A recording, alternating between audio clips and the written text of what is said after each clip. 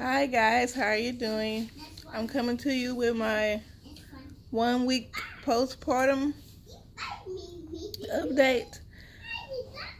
Oh, you guys, it has been an experience for me because it's been, 3 years since the last time I had a baby, so everything's like brand new to me. So, baby girl, her name is Elizabeth, but we call her Chi Chi. You guys, I had her at 36 weeks, which I knew she was going to come early because she was pretty heavy. She was pretty big, y'all. And y'all know Chunky came at 36 weeks too. So, y'all, I have my notes. Y'all know I have to take my notes. So,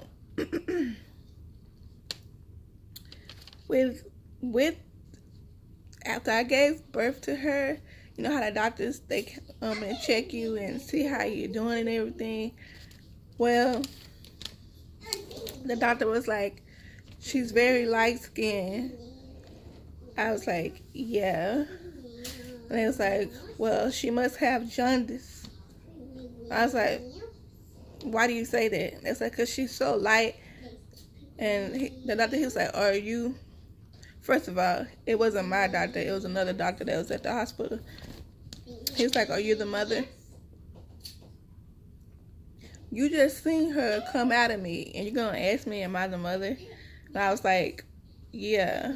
So then he looks over to my husband, and he's like, is this the father? Yes. This whole time we've been at this hospital, it's just been us two. You know this is my husband. The doctor was like, well, she's so light-skinned. It must be jaundice. I was like, well, my husband is light-skinned, and my other daughter, she was born real light-skinned. I was like, some black people are born light-skinned. They just get darker after time. Y'all, the doctor had me so frustrated. Like, yeah. Babies are born every color. They come in different colors. I was born real light-skinned. My husband was born real light-skinned. I'm always in the sun, so I get darker. My husband, for whatever reason, the sun does not make him dark. It just turns him red. Chunky, she's always in the sun. It makes her darker. But we all started out really, really light. Chunky, when she was a baby, she was clear. So, that doctor, y'all, he had me so mad. I was hot. Okay. Let me tell you. Chi Chi, she's a really, really good baby, you guys. And she's smart. Like, when her pacifier, first of all, she takes a pacifier. I'm so blessed and so grateful for that because y'all know her sister didn't take no pacifier. So, when her pacifier comes out, she will reach for it, honey. She'll be looking for it, like, where'd it go? Let me find it. Then she gets it and she puts it back in her mouth. Like, I am so grateful that she takes a passy because Chunky, she didn't take a pacifier, so she used me as a pacifier. So that means 24/7, she was on me because I was her pacifier. Let's see. Chi Chi, she loves when I sing to her. Like when she's frustrated or whatever. Like let me tell y'all, she gets frustrated when I leave her with her father. You know, because sometimes I be tired, I need my rest, and I hand her to her father, and she does not like that. She does not like that, and she would just throw a fit. So to calm her down, I have to sing to her, which I have no problem with. We took her to the doctor for, after we left the hospital. They was like, the next day you have to go to a doctor. I don't know why. Oh yes, I do. Because they said the doctor that was at the hospital told the pediatrician that the baby, that Chi had gingivitis. Not gingivitis. She had jaundice. And so we took her to the doctor, and the pediatrician was like, no, she doesn't. She's just light skinned. Like, the pediatrician, I love him. Like, that's the same one we use for Chunky. He is understanding. He knows us, and he was like, it's nothing wrong with her. He was like, why did they tell you that? And I told him everything that doctor said to me. And he was like, why did he do that? I was like, I don't know. And he was like, that was so unprofessional. I was like, I know. Yeah. So, let's see. Another thing, when we was in the hospital, you know, everything, she was checking out, everything was good. I was like, can we go home? They was like, well, you had her at night, so you can't leave the hospital until night. Y'all, I have never heard of that. Like, since when they started doing that? I've been at the hospital with a lot of babies because I have a lot of family and friends who have babies. And I'm always that person that goes to the hospital with them when they do labor and delivery with the boo. That's me. I love to be there for the support, to be the positive team, to help, you know, mothers, whatever. So I've never heard of that. Because I had my baby at night, we can't leave the hospital until night. I've never heard of that. So y'all let me know if y'all heard of that before. So we had to wait till it was dark outside to leave the hospital. I'm just glad we got to leave. You know, 'cause I was so tired of being there. The food was delicious. The food was real good. But the service and everything was, that's all I'm going to say. She had to take a hearing test, and she passed her hearing test. Thank you, God. And they, you know, checked her eyes. She passed. I don't remember them doing none of that with Chunky. And I had them at the same hospital. I don't remember all that. It just, I don't know. But y'all know how my memory, I do have a bad memory. So maybe it happened and I just don't remember. Okay.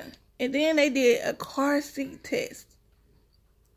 Y'all, do they do car seat tests at your hospital?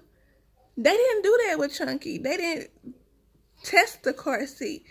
They made sure we had a car seat, but they did not test it.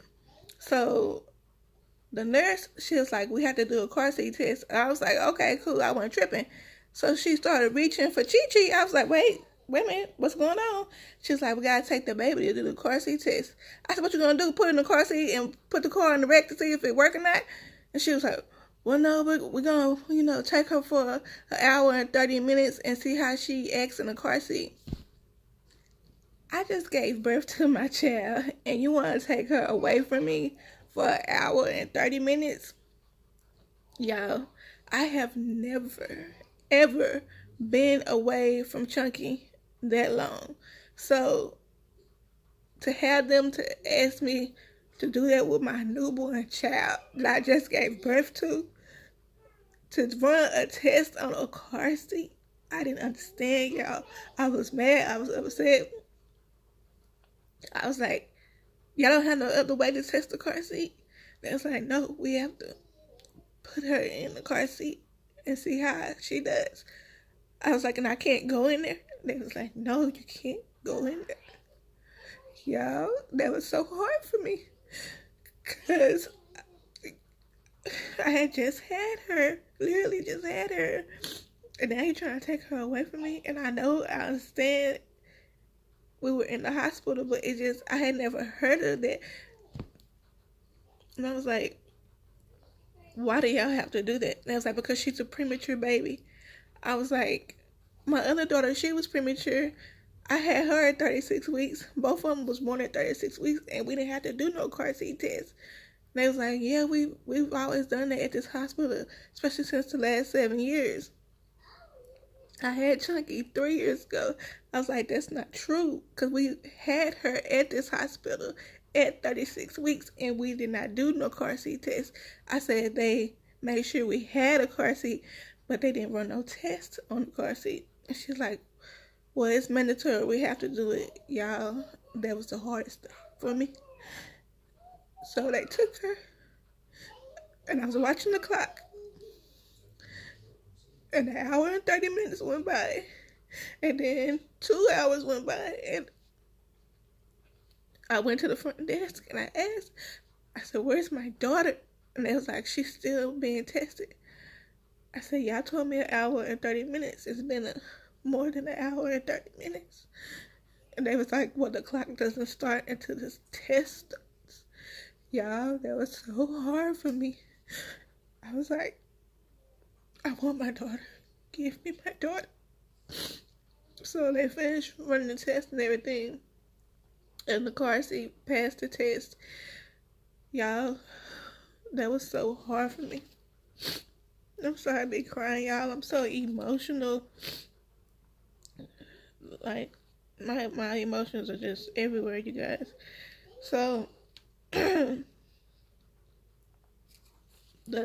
doctor, also when we took her to the doctor the next day, the pediatrician, he was checking her and, you know, doing everything they do, testing the legs and everything. And Chi was just laying there. She was chilling. He was like, she is such a good baby. He was like, your babies are so good. Because, like with Chunky, same thing. Like, they don't cry that much. And, you know, Chi didn't cry at all. She was just like, she was just chilling like, all right, doctor, do what you gotta do. It was just funny. The doctor, he was amazed.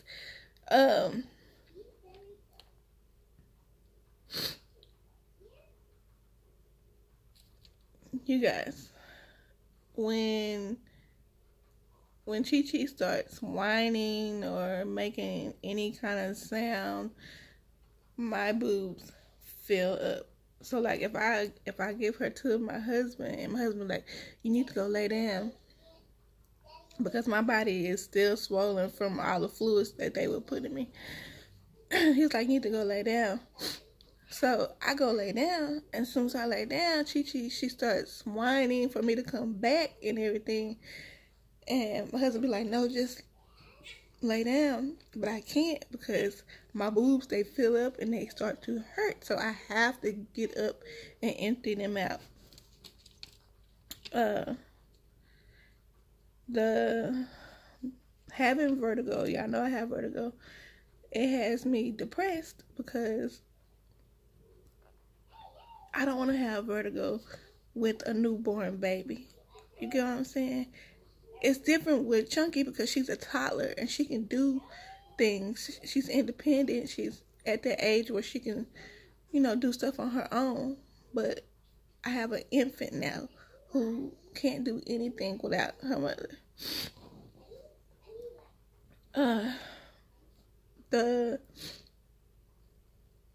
Hold on.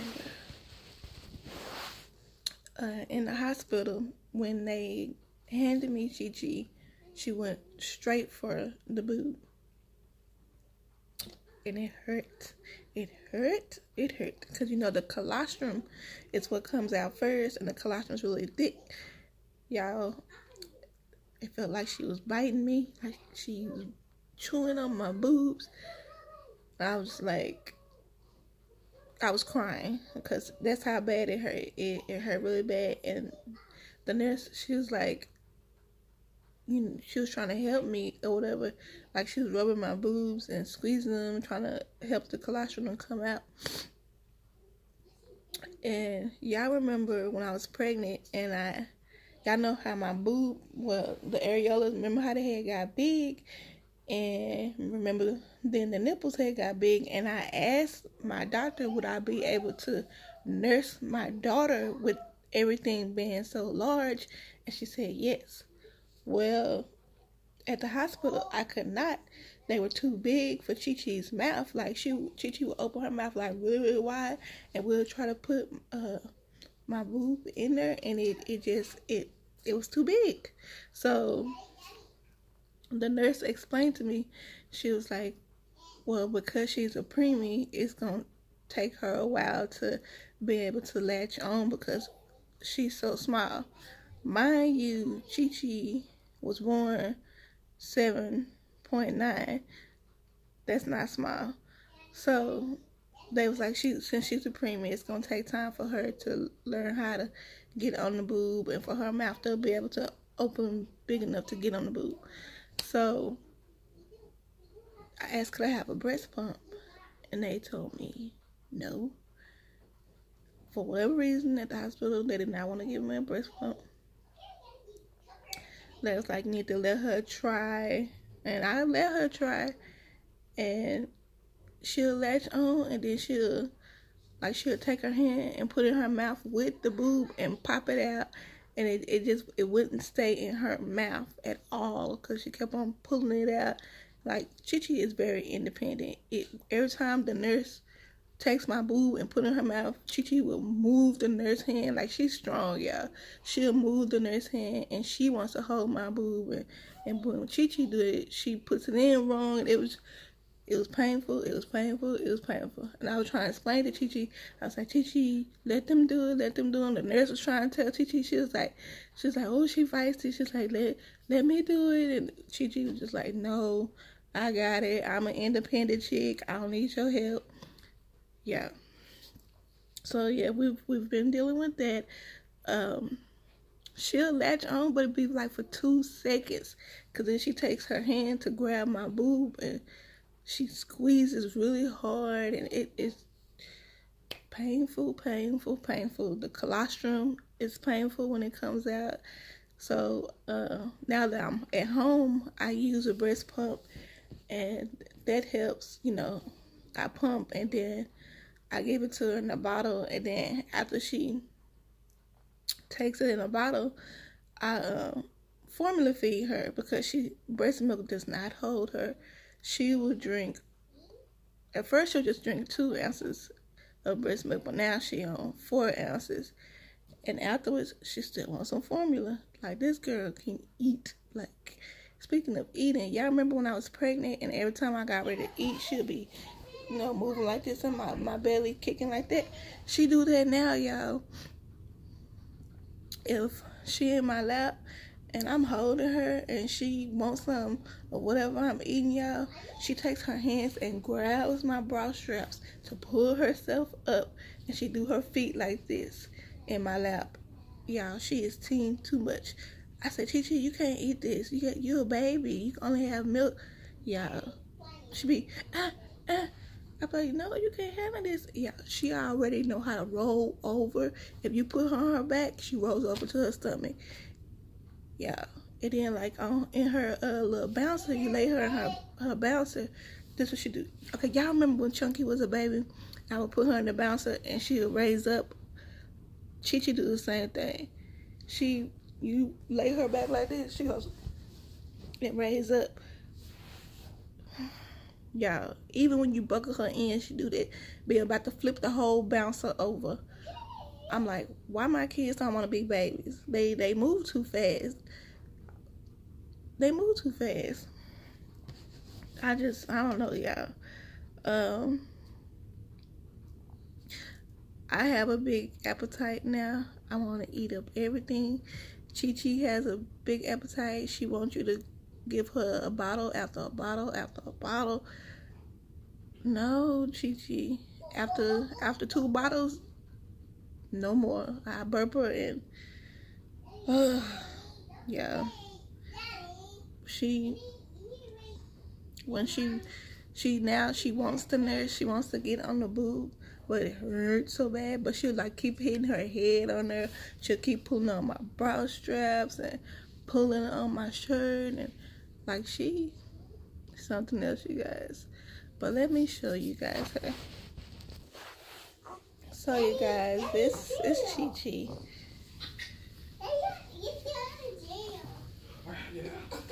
They hold her because she will try to sit up by herself. Say hi. Say hi. Say how y'all doing? She loves smiling, you guys. Say hey. Hey. You love your sister? Yeah. Y'all, Chi be laughing at me like, well, I don't know why she laughing at me. She just all of a sudden started laughing. Okay, too. Oh, yeah. So yeah, but yeah, she's a good baby. She really doesn't cry except for when I give her to her dad or if I walk away from her. I'm trying not to spoil her. She sleeps really good during the daytime. At nighttime, she wants you to be up feeding her. She likes to eat a lot at night.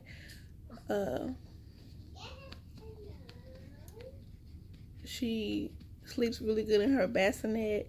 She sleeps good in her crib. She sleeps good in her bouncer. Like, she sleeps really good. Oh, you burped? Good job. Good job. But yeah, you guys, that's it for my 1 week postpartum update. If you had your baby, let me know how everything is going. I thank you guys for watching, and I hope, yeah, she's so great. Y'all see her trying to sit up? You have to lay down like a baby. But I thank you guys for watching, and I hope y'all have a blessed day. Bye-bye.